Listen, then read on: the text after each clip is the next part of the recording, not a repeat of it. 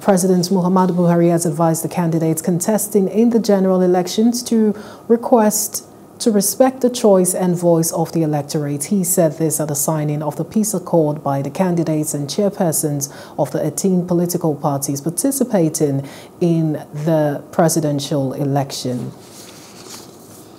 Peace accord signing ceremony was organized by the National Peace Committee. President Muhammadu Buhari has, however, advised the candidates contesting in the general elections to respect the choice and the voice of the electorate. He said this at the signing of the peace accord by the candidates and chairpersons of the 18 political parties participating in the presidential election.